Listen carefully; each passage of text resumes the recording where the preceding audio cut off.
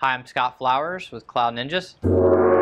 Today we're here to go over the Dell PowerEdge R530, and specifically we're going to cover how to do mass updates. Let's get going.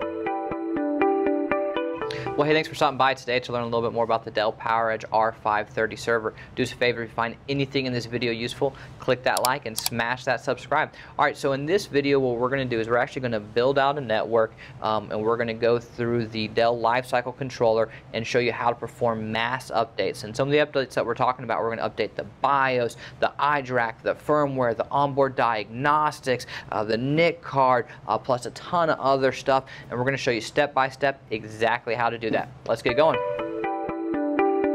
Well, hey, thanks for stopping by again today to learn more about the Dell PowerEdge R530 Server. As we continue our series, this part is going to be about how to do mass updates. We're going to show you how to just run a bunch of updates at one time. All right, well, let's get rolling. So first things first, you're going to boot up your system just like normal. You're going to click F10 to get into the iDRAC Lifecycle Controller.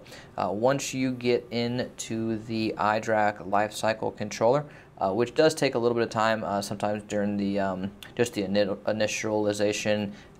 It's not always the fastest because obviously it's just booting up. It's got a lot to do, so do be patient with it. But once it does actually officially enter into the Lifecycle Controller, you'll have an option where you can select your actual settings, which is going to be on the left, and then you can navigate down to network settings.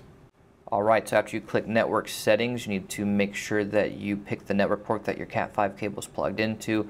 Ours is under the integrated NIC 1 that's selected.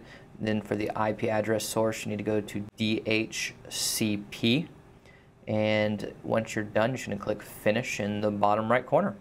This will apply the changes and automatically set the IP address, which will give the server internet access. Alright, it's going to pop up and say Success for your network settings. You're going to click OK.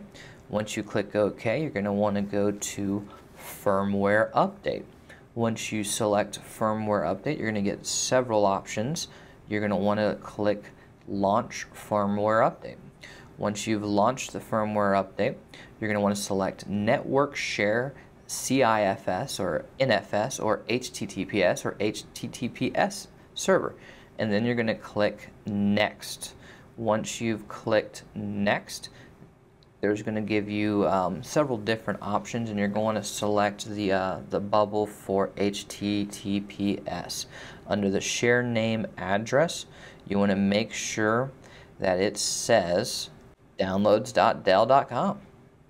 Alright, after you click Next, do know it's going to take some time to prepare all the different updates that you need. So right now it's a little bit of a waiting game. Just be patient, sit back and relax as it goes through. You might get prompted with something like a firmware update. As far as Lifecycle Controller does not import, just click Yes. That's not a big deal. And really you're just going to keep waiting for a little bit of time here, and it'll pop up and it'll show you all the the various updates that you need to do. And again, it's just a waiting game, so we're going to actually fast forward for a second here. Alright, so eventually it's going to pop up and it's going to show you all of the various updates that you need. It'll be different for different people. On ours, you can see everything from the OS driver pack, the NIC needs to be updated, firmware is going to need to be updated. It's just going to go through literally every individual thing, which is really, really nice. That it's going to show you all the different options and everything that you need to do.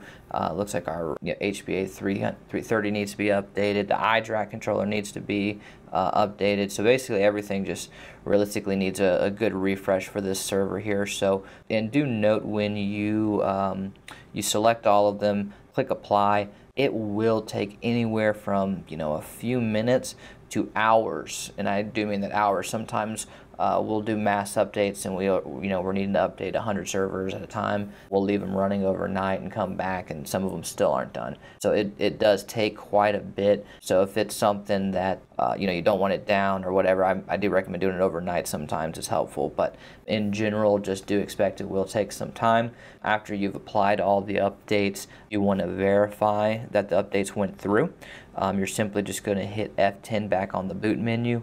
You're going to go back into your Lifecycle Controller, click Firmware Update, and you'll view your current versions, and this will actually show you that everything is the most current version is up to date, and that everything is ready and good to go. So appreciate you stopping by today to learn how to do some mass updates on your R530 server. If you're looking to custom build one, do us a favor, email us at sales@cloudninjas.com or check out our website. We'd love to quote you and earn your business. Appreciate you stopping by. Take care.